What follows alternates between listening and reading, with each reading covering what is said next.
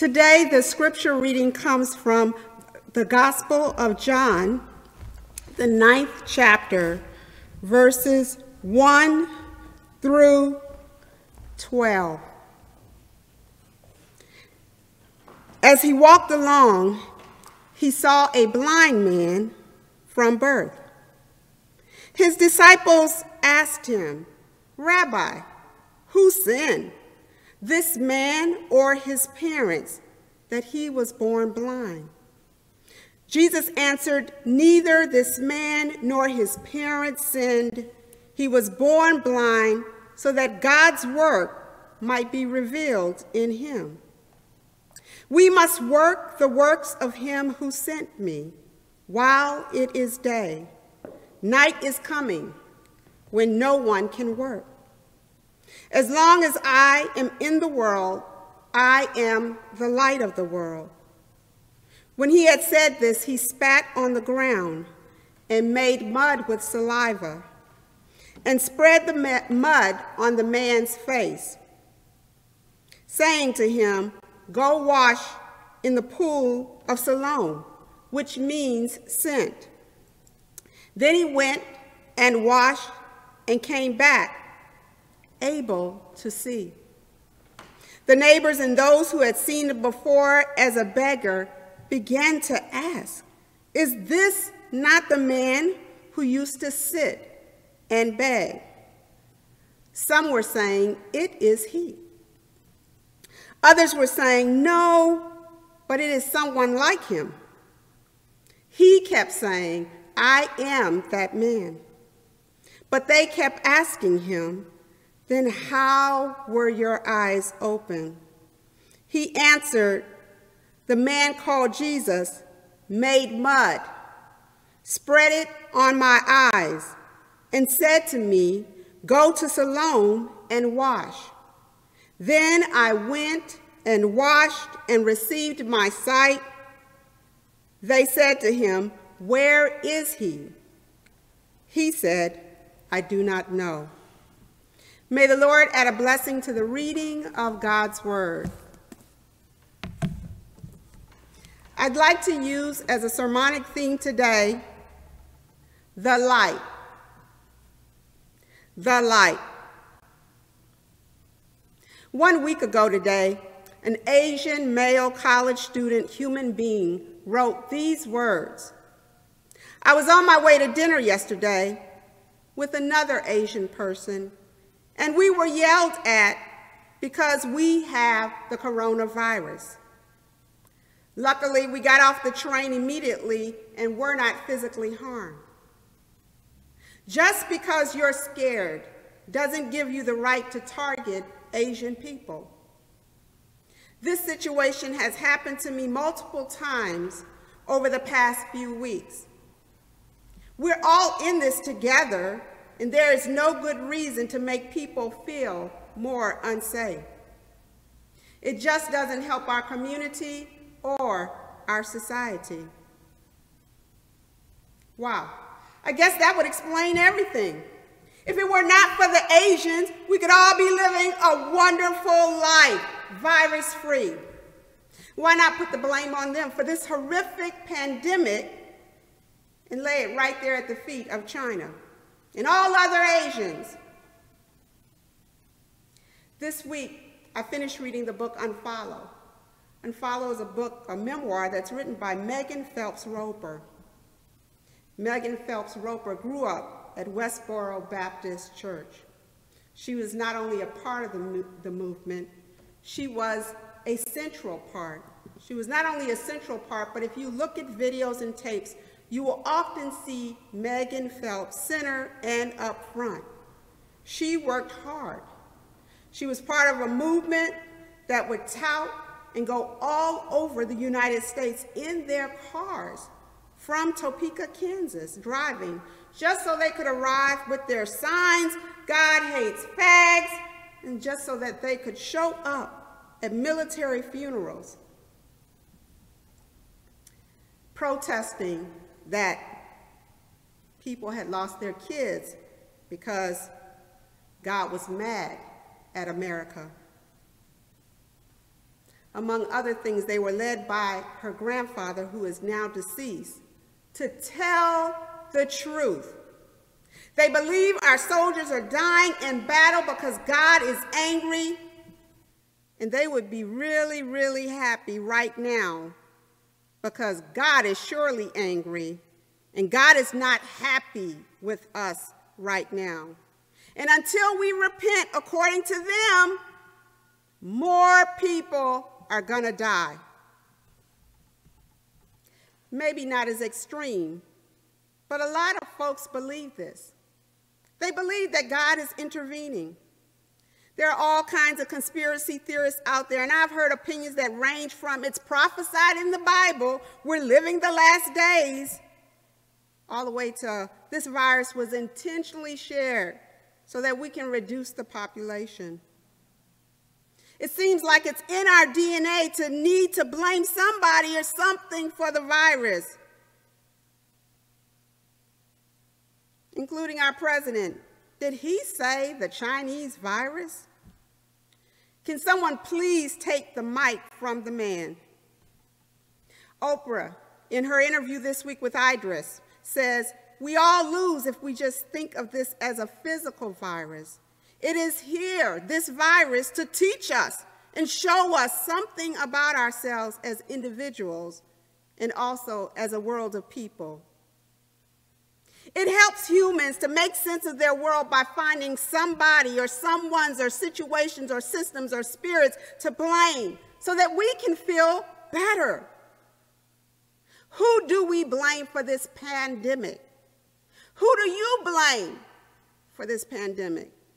Go ahead, put it out there, because most of the arguments have a similar stream of similarity.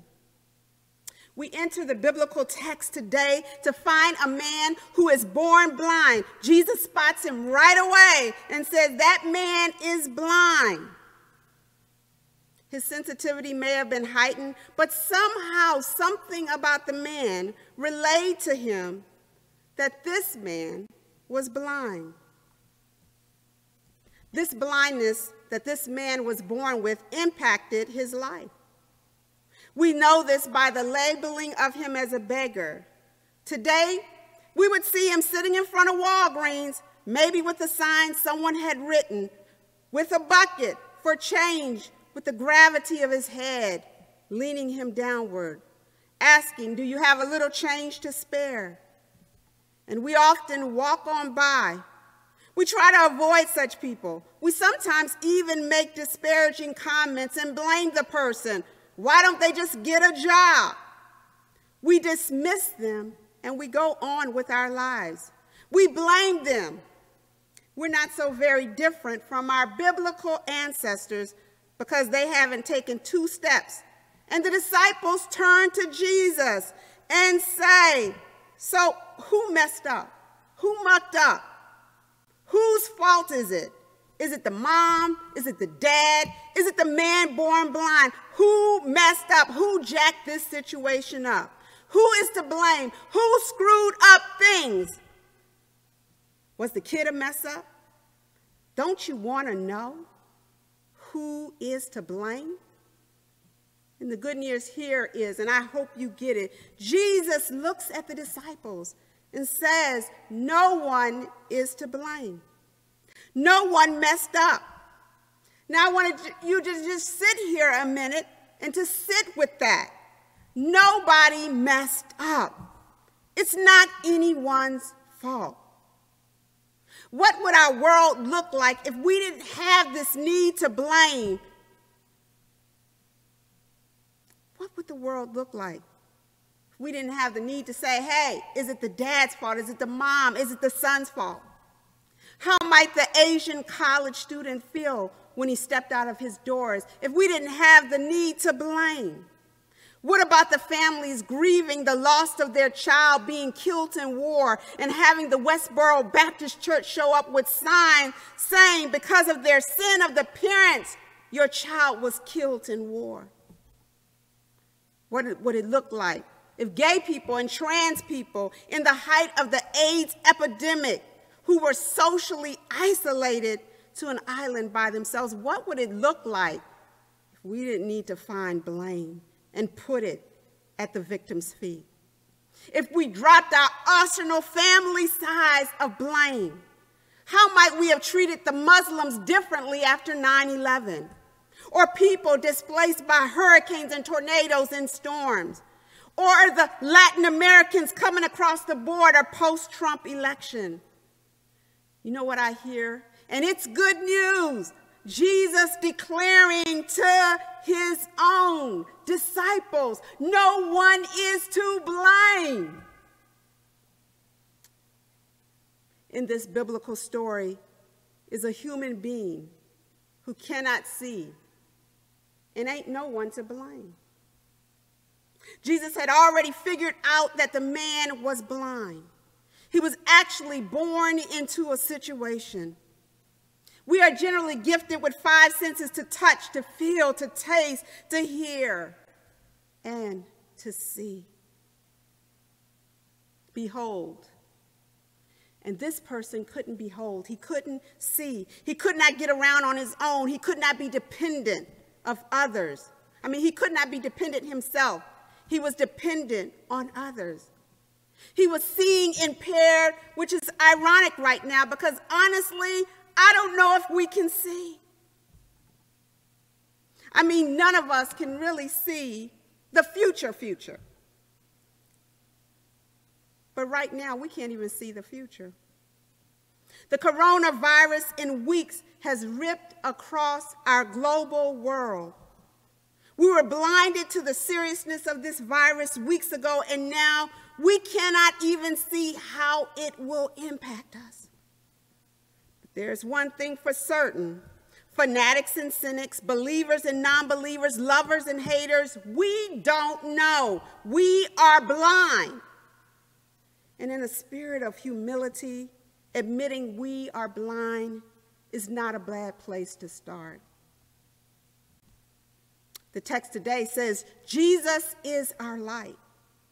I'm asking you to look beyond your own blindness and everything you've been taught today, to dig deeper and expand your arms and your hearts far, and to reach for the light.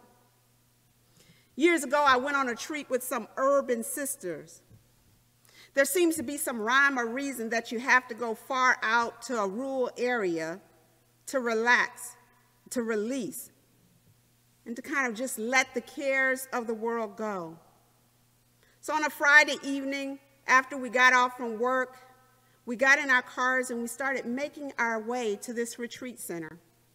It was in the winter, and so the days were shorter, and so as we were driving, it was getting darker and darker outside. By the time we arrived for dinner, it was dark. Not just dark, but like dark. But it was a different dark from living in the city with the lights filtering. One sister said, I'm gonna need some lights because it's way too dark up here for me. She felt uncomfortable surrounded by blackness, the blackness of the light the blackness of the night with no light to penetrate or shatter the power of night, to shatter the power of darkness. I think these words sound appropriate for us today. It's dark up in here, and I'm going to need some light. I'm going to need to pray because it's dark up in here. I'm going to need to dust the Bible off, take it off from the shelf. Wait a minute, first I'm going to need to find the Bible because it's dark up in here. I'm going to need to get my praise on because it's dark up in here. I'm going to need to connect with other family members and friends because it's dark up in here. I'm going to need to connect with whoever because it's dark up in here. I'm going to need to reach out to those who are most vulnerable by giving them a call and checking in on them because it's dark up in here. I'm going to need to get on Instagram next Saturday and join the social distance party with DJ Nice because it's dark up in here. I'm going to need you to anchor yourself in the light. There's enough darkness and enough blame, but what is needed in this moment is light. There will more darkness, but by extension in relationship with our God, I'm going to need you to be the light. In the words of Michelle Obama, I'm going to need you to go real high. I'm going to need my young people to think beyond themselves and remember your choices impact others. I'm going to need you to pray for those who do have to work and are on the front line. I'm going to need you to have to embrace the light and hope and love for all of our siblings all over the world by making good choices. I'm going to need y'all to stay in the house, recognizing our choices have a global impact. I'm going to need you to embrace the love of God and let it pour out of you. I'm going to need you to be the light. How many of you have said, if I had just a little bit more time, I could complete that project? Well, that time has arrived. Some of you said, if I just had a little bit more time, I'd spend some quality time with my kids and my family. I'm going to need you to spend some quality time with your kids and your family. I'm going to need us to reach back to what we learned in kindergarten and what we know to be true today. Some of you said, man, if I had more time, I'd read my Bible. Y'all can get through the whole Bible now. You got the time. You have the time to tackle the project. You have the time to spend with family. You have the time to pray. You have the time to be thoughtful. You have the time to care about somebody else. You have the time to do something special for somebody else. You have the time in this season of Lent when we encourage you to get closer to God. You have that time to get closer to God. Hallelujah. This man was born blind. He had a medical condition, and because he could not see, he could not work, and because he could not work, he was destitute. They labeled him a beggar. That was in the days when we weren't politically correct, so they just called it what it was, a beggar. And yet none of his situations were his fault. Sometimes stuff happened, and it just ain't nobody's fault. And yet with all the misfortune that had come his way, on this day he would be exposed to the light. And he would see what he had not seen because he was blind and he couldn't see. May we, America, and Italy, and China, and the whole world put down our weapons long enough to see what we can't see.